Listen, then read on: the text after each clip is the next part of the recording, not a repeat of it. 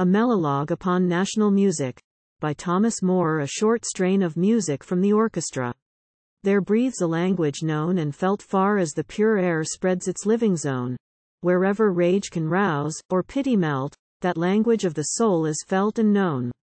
From those meridian plains, where oft, of old, on some high tower the soft Peruvian poured his midnight strains, and called his distant love with such sweet power, that, when she heard the lonely lay, not worlds could keep her from his arms away. 1. To the bleak climes of polar night, where blithe, beneath a sunless sky, the Lapland lover bids his reindeer fly, and sings along the lengthening waste of snow, gaily as if the blessed light of vernal Phoebus burned upon his brow. O music!